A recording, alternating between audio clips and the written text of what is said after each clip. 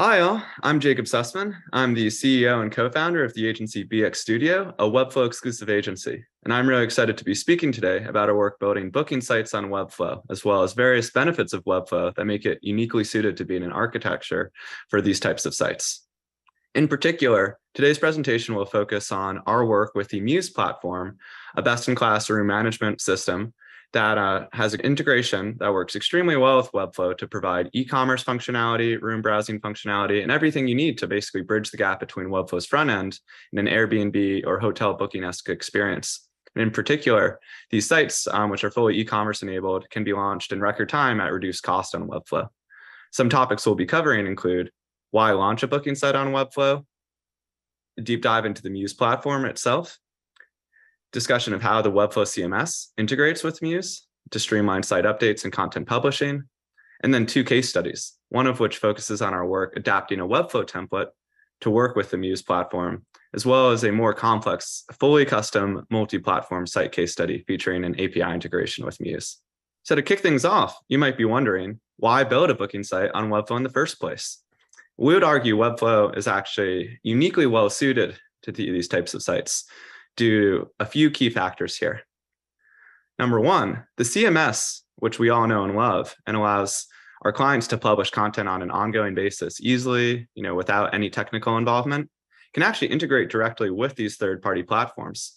And through specific data fields in the CMS, you can allow clients to add new properties, new rooms, new locations on their booking site that then plug directly into the third-party platform, almost like you're publishing an e-commerce product from Webflow's no-code CMS. In addition, because Webflow is platform agnostic, at least in terms of booking platforms, you can integrate it with any of the major booking platforms, and even potentially several of them on the same site. And as you'll see later in our case study of the Locale site, this actually came incredibly handy, where one of our clients needed to integrate with 2 distinct booking platforms, but wanted the same front end, so for a more consistent customer experience. And of course, this is just scratching the surface of unique architectures that can be developed with Webflow and custom integrations. And then finally, the more standard benefits of Webflow that we all greatly appreciate, we feel are particularly suited to the hospitality industry, as Webflow's design-forward visual editor allows clients to create animation-rich, beautiful, dynamic sites and update them with ease. To discuss MEWs, MEWs is a property management system that has developed an excellent and easy to install booking widget that can be placed on just about any site. It's particularly easy to integrate with Webflow, as the booking widget relies on, on-site fields such as date selectors and the ability to customize the ID of individual HTML elements, all features which any Webflow developer can easily implement. And this booking widget can either be installed as an on-site widget, which keeps it more consistent with the core site, allowing you to X out of the widget and go back to the site, or it can be loaded at an external URL, depending on your level of familiarity with Webflow and technical requirements. MEWs also has an excellent API, which we'll discuss later on in our discussion of the My Reservation page for Locale. Now, the power of this integration really comes from how CMS can feed information to these integrations and then also receive it back in the form of clients publishing new CMS entries. And this is really distinct in that we often think of the CMS as a means of publishing front-end, static content. To post blogs, images, information that our site visitors actually see and process and interact with. What we discovered on these projects is the CMS is also a great way to feed backend data into a third-party integration, as it provides, very intuitive fields for our clients to put in specific data fields, such as in the case of MEWs, a property ID, a city ID, the information that MEWs uses to understand which property or room or city a customer is interested in browsing. And these can be hidden on page and then passed into the integration via JavaScript in order to allow our clients, when they update these hotel booking sites, to publish new properties on the Webflow front end that are completely consistent with the e-commerce checkout flow of the MEWs backend. Now, there are a few key approaches to the CMS that we recommend you consider when you're integrating Webflow with a third-party booking platform. Number one, CMS templates are very well suited to the hospitality industry in that, most hotels or Airbnb-esque platforms, short-term rental platforms, have property templates and room templates. And if you're familiar with the Webflow CMS, you'll understand how these are extremely well suited to CMS templates, and that each time a client wants to publish a new property or a new room on their site, they can leverage the pre-built CMS template to quickly spin up a new page that follows that structure. And going back to the beauty of integrating the Webflow CMS with MEWs is that same integration can then be instantly duplicated for any new properties or new rooms using the CMS backend fields. Similar, this is more of a standard Webflow CMS best practice than a booking integration. Using multi-reference fields allows you to create nested data structures that directly match the hospitality industry. For example, in the case of Locale, which is different than Airbnb, but as a short-term rental provider, can be thought of as the same. Locale has cities, followed by properties, followed by rooms, and those rooms and properties link with other collections such as amenities. And by linking those collections in the CMS via multi-reference fields, you can allow the client to easily publish pages that don't just feature the content of one CMS entry, but pull in content from your other collections. And similarly, those multi-reference fields can also be used to pass integration information between pages so that your city page can actually launch the booking widget for any property that's featured within that city. And of course, the CMS is the best way for our clients to interact with the data fields required by third-party integration platforms. We don't want our clients going into a site's backend and editing JavaScript. Instead, they can load up the CMS, see the field in the CMS that's very clearly labeled MEWs property IED, and input a number into that field, allowing them to achieve a JavaScript-enabled integration without ever writing a line of JavaScript or seeing it for that matter.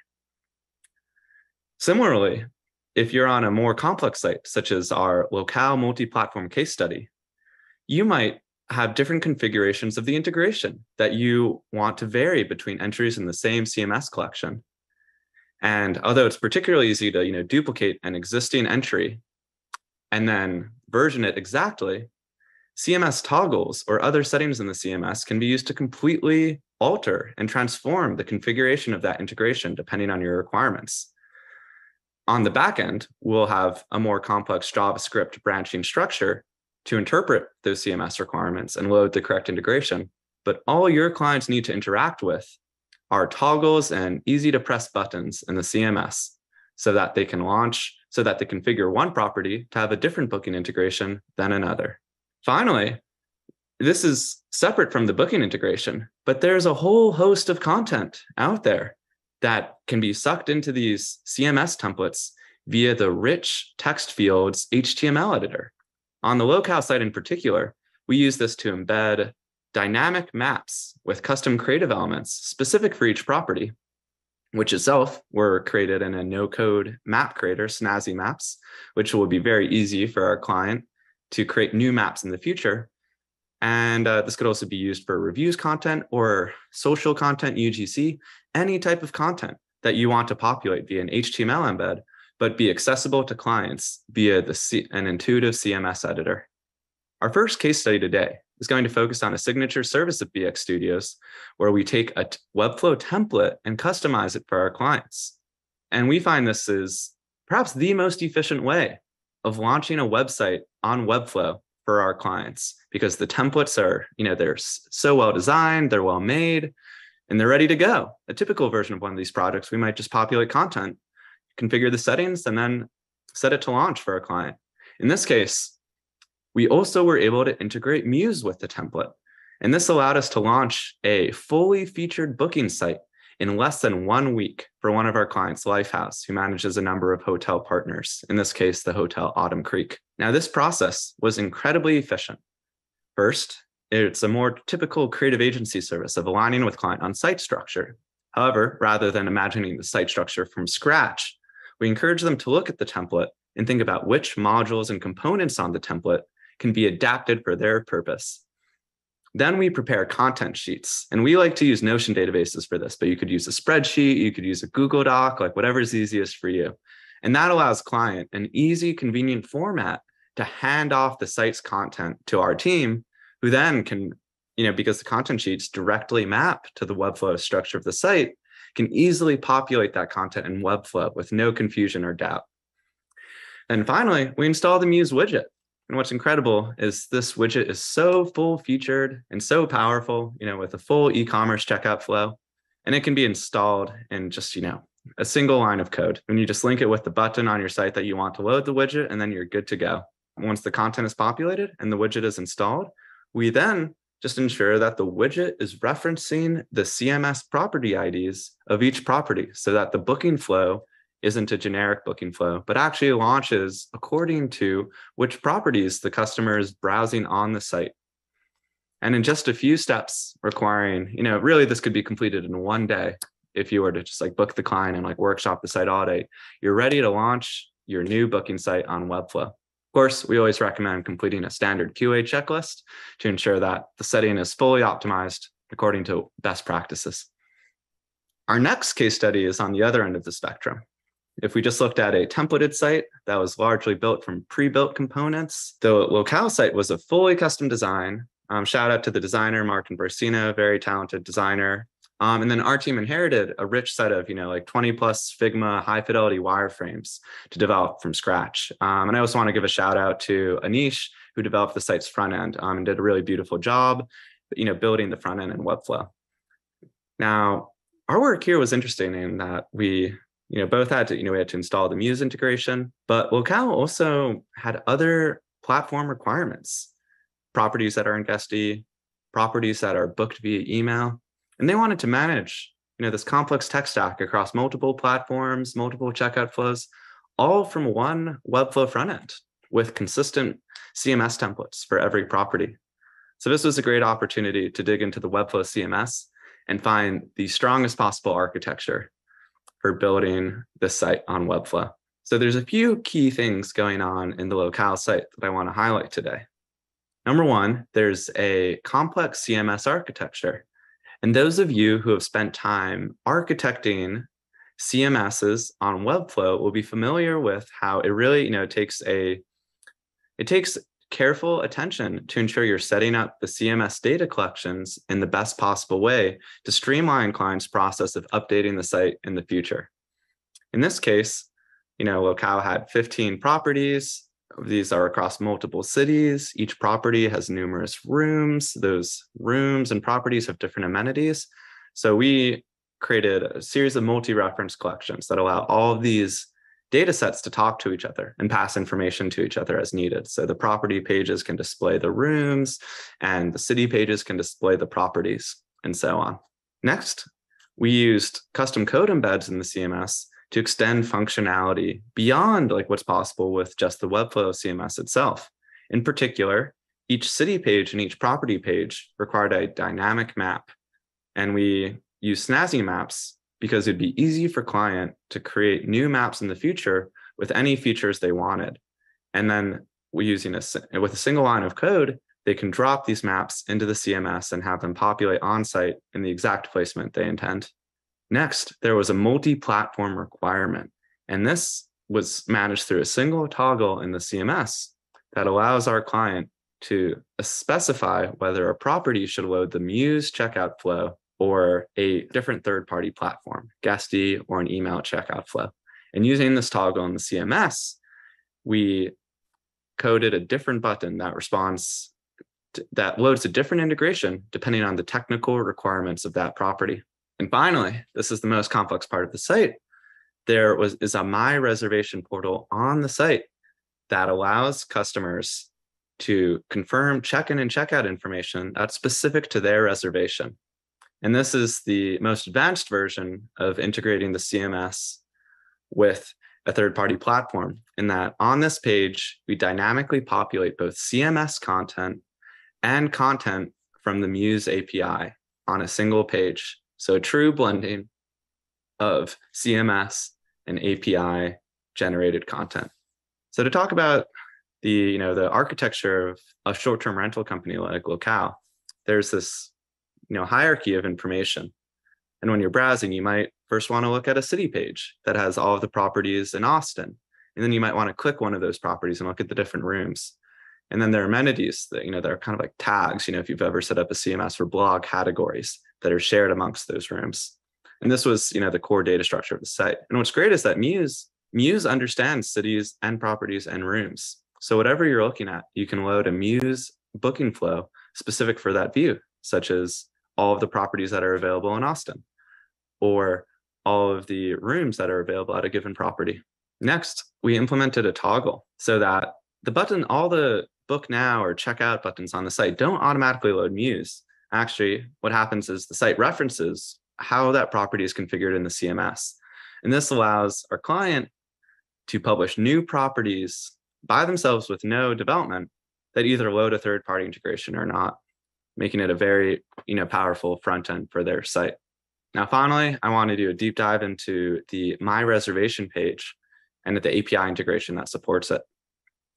So this page was very complex in that we had to provide a way for our customers on site to input their reservation number and confirm, first confirm if that's a valid reservation number, and then confirm which city and property that reservation is associated with, and then populate a page that features check-in, check-out, other information relevant to their reservation. It's check-in and check-out instructions, the date and time, all the information you want to know about your reservation.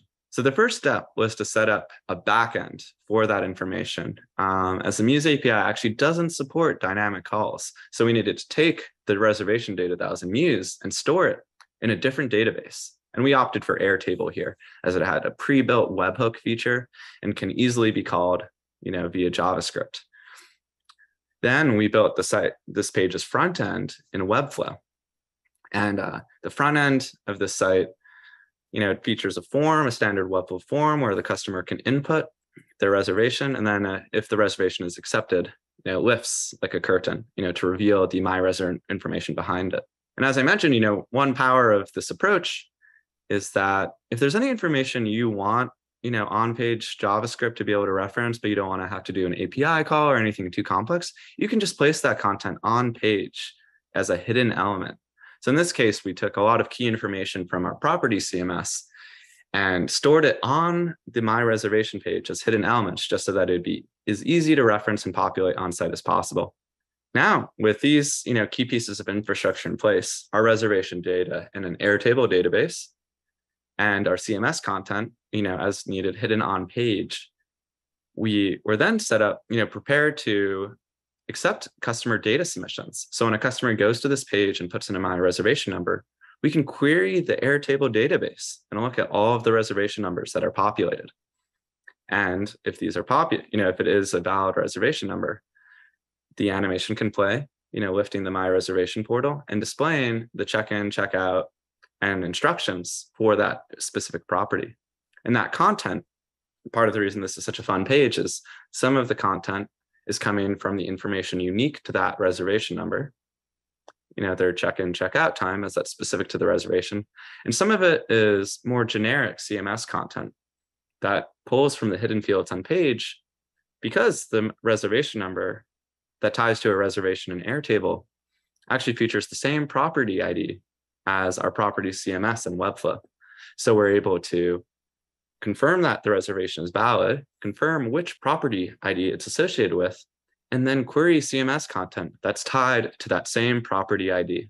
And all of that information from both the Airtable database that's populated via webhooks and the Webflow CMS that's labeled by property ID, that can all be populated on page in response to that customer submission of their reservation number. And what this results in is a great front-end experience for the customer that gives them the exact information they need and seems seamless and frankly much more complex than it is, thanks to the power of Webflow. So I wanted to thank you all for tuning in today and listening to our presentation. I hope it was helpful. And don't hesitate to reach out if you're ever working on an interesting Webflow integration and I think our team might be able to support. So best of luck and have a great day.